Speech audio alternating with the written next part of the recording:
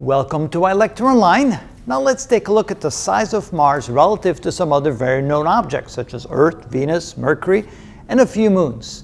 It gives us a feeling of the size of Mars. So where's Mars? It's right here in the middle, kind of in the middle. And notice on the left we have the moon Ganymede, which is the largest moon in the solar system, one of the moons of Jupiter, and the largest moon meaning it's larger than the planet Mercury, but not as large as Mars. So you can see the relative size. And then we have the other two larger terrestrial planets, Venus and Earth. So it gives you a relative view of how large these are.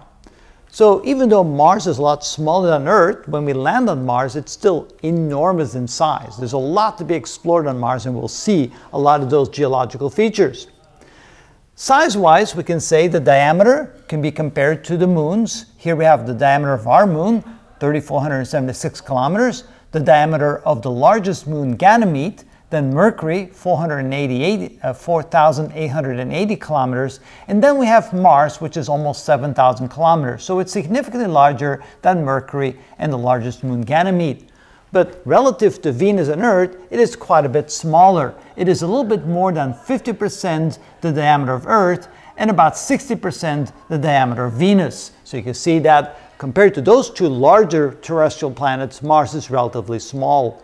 Part of the reason why Mars became what it is, if Mars had just been bigger, it would have been probably very much like Earth today with oceans and rivers and lakes, a nice thick atmosphere. But because Mars was relatively small, it was not able to hang on to its atmosphere. And that is why there's no longer any liquid water on the surface. Mass-wise, you can see that the moon is barely 1% the mass of the Earth. It's about 1 to an 80 ratio. But Ganymede is about twice as large as the moon in mass, and Mercury is about twice as large in mass compared to Ganymede. And then Mars is about twice as big in size, mass-wise, compared to Mercury. So mass-wise, Mars is about twice the size of Mercury, but then compared to the Earth, it's only about 10% the mass of Mercury. And also the density of Mars is much smaller, so even though it only has about a little over half the diameter of Earth, it's only about 10% the mass, because the density of Earth is quite a bit larger than the density of Mars. To give another perspective on that, the area of Mars is about 15 times the area of the United States. Now the United States is a very big country, but Mars is 15 times the size of that. Compared to that, the area of the Earth is about 55 times the area of the United States. So the United States takes up about 2% the total area, surface area of the Earth. So yes, if you're going to explore Mars, imagine exploring a surface area that's 15 times the size of the United States. Even exploring the United States by car would take you many months, of course, to look at all the various geological features. Imagine to explore all of the surface of Mars. It would take you quite a long time, because even though it is a relatively small planet in our solar system, it is still a large area to be explored. Here we have a nice mosaic of the different planets in the solar system, of course, and not according to size. Obviously, Jupiter is way, way bigger than Mars. So here we have Mercury, Venus, Earth, and Mars, the four terrestrial planets with our moon. Then we have the four gas planets, Jupiter, Saturn, Uranus, and Neptune. And just take a look at that. I think the picture itself is just absolutely amazing. Every single planet looks so different from every other planet. Perhaps the only two planets that look somewhat similar to each other, and they're fairly similar in size, may be Uranus and Neptune, although there's still a significant difference in the coloration of the planet and the visibility of clouds in the atmosphere versus nothing in Uranus. So it is quite amazing. We have this enormous mosaic of planets, and Mars by itself is very, very different compared to all the other planets in the solar system, as you can tell. So we'll explore Mars some more, but now at least you have a feel for the size of the planet compared to everything else in the solar system, and that is how we know. So if Venus and Mars switch places, that'd be interesting? If Venus and Mars were to switch places, well, you're talking about in location or in size? Location. So what would happen if Mars was at the location of Venus? Well, that much closer to the sun, it would even have less atmosphere. The only reason why Mars still has somewhat of an atmosphere is because it's far away from the sun, and it's able to hold on to some of it. The closer you get to the sun, the larger the planet needs to be in order to hang on to its atmosphere. So it would not be much of a help.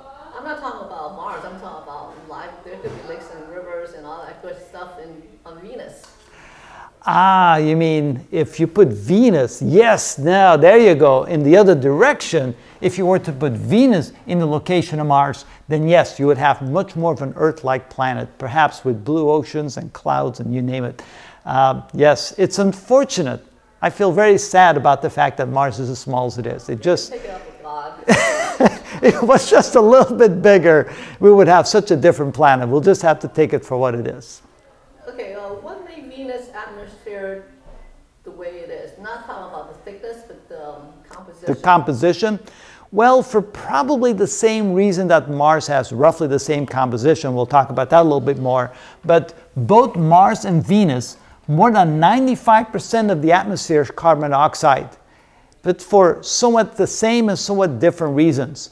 One of the reasons why there is so much carbon dioxide is because once upon a time there may have been oceans both on Mars and Venus that for different reasons have evaporated, have disappeared off the surface of the planet, leaving behind the carbon dioxide that was probably mixed in with the water, right? So there's a lot of absorbance of carbon dioxide with the oceans, the same with Earth. Earth has way more carbon dioxide in the oceans than it does in the atmosphere, probably somewhere in the order of 700 to 1.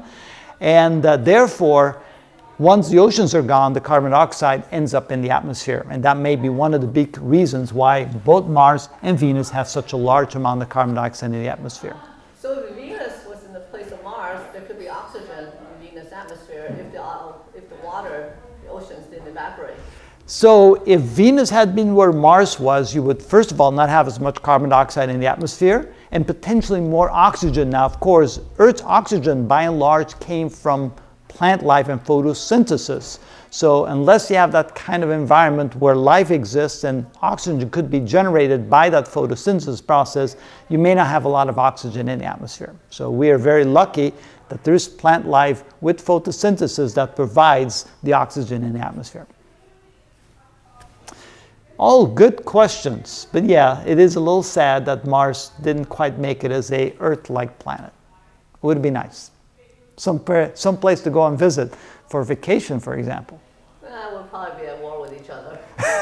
Yeah, like in the science fiction movies, we'd be at war with each other.